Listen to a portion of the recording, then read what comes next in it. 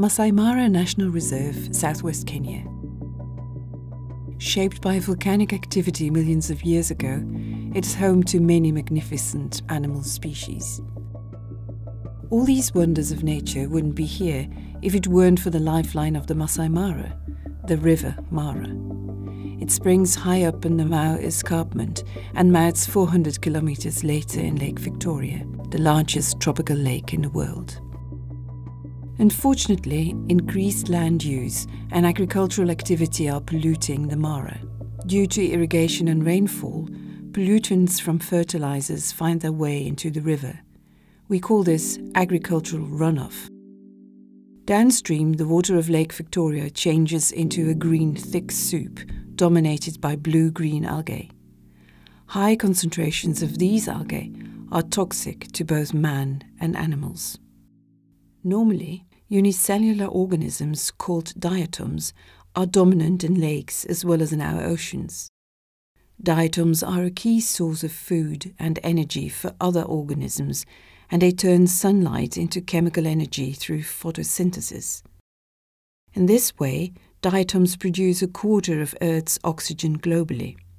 Human activity and the resulting eutrophication are putting a strain on diatom growth, and thus on the entire ecosystem. To research this, a team of the University of Antwerp went to Kenya. Their colleagues of Yale and the Carey Institute of Ecosystem Studies already set up camp deep in the savanna. Learning from the local people, the scientists have since long built up a thorough knowledge of this ecosystem. In their research, they will be focusing on a particular chemical element: silica. Ever cut yourself on a grass sheet? Big chance silica was involved. The surface of leaves can sometimes feel like sandpaper. This is caused by phytoliths, structures in grass that contain silica, making them less attractive to grazers. Silica is important because on the one hand, the supply of natural silica to rivers and lakes balances unfavorable human nitrogen and phosphorus inputs caused by agricultural runoff. On the other hand, the supply of fresh natural silica is vital for the growth of diatoms. A unique feature of diatom anatomy is that they are surrounded by a shield made of silica. When diatoms die, these shields sink to the bottom of the lake. A lot of silica is thereby lost. The formation of new diatoms thus depends on how much fresh silica is supplied to the lake from land through rivers. But how does it find its way into the water? The team will collect soil and water samples along the riverbank, as well as grass and soil samples higher up the riverbank. Analyzing these samples will help in understanding what processes are going on.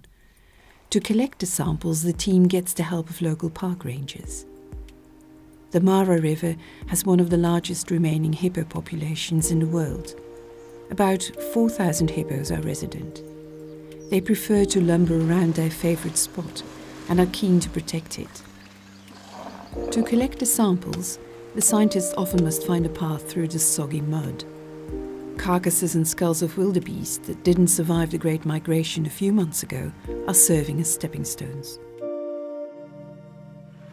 Once back in base camp, samples are processed the first time in an improvised field laboratory. Water samples are filtered and soil samples are packed vacuum. This should keep all samples fresh for transportation to Belgium. Here, specialized labs will analyze the nature and concentration of the silica in all the samples. The final results exceed scientific expectations. The team discovers that hippos are almost predominantly responsible for strong increases of silica transported along the Mara River.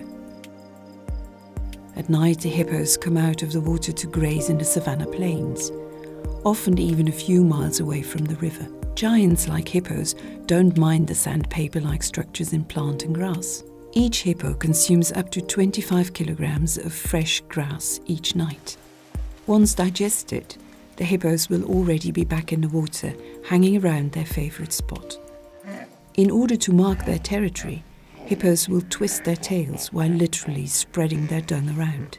The phytoliths in the grass they ate are not digested, but once in contact with water, they easily dissolve.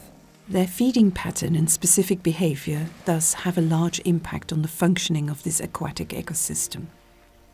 In a strange way, their seemingly dirty behavior has a big impact on the supply of fresh silica to the river, balancing out human input of nitrogen and phosphorus and supplying fresh silica to Lake Victoria, enabling the formation of precious new diatoms. Conserving these wonderful animals may very well be of crucial importance for keeping healthy the aquatic ecosystems and all the people that live from it.